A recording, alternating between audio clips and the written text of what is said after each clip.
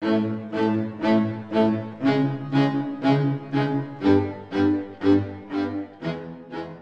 is asthma?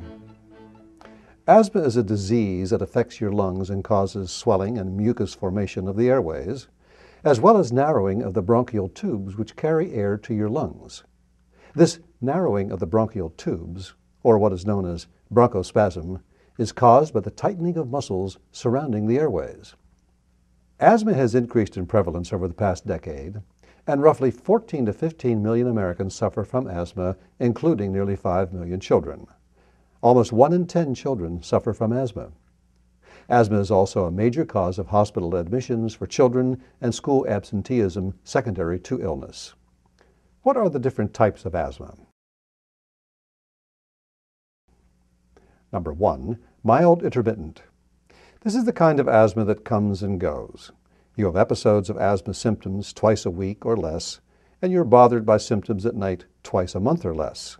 Between episodes, however, you have no symptoms and your lung function is normal.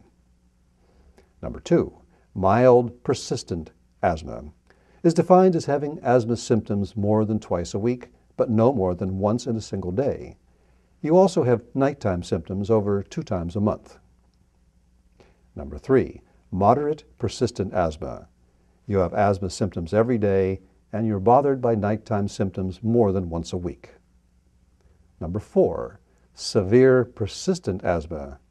You have symptoms throughout the day on most days, and you have nighttime symptoms often.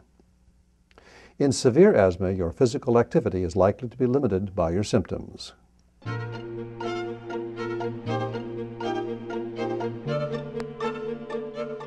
What are the symptoms? Bronchospasm and excessive mucus secretion in the airways can result in an asthma attack and lead to symptoms such as shortness of breath, wheezing, and a cough. Some people have symptoms rarely, while others have more frequent symptoms.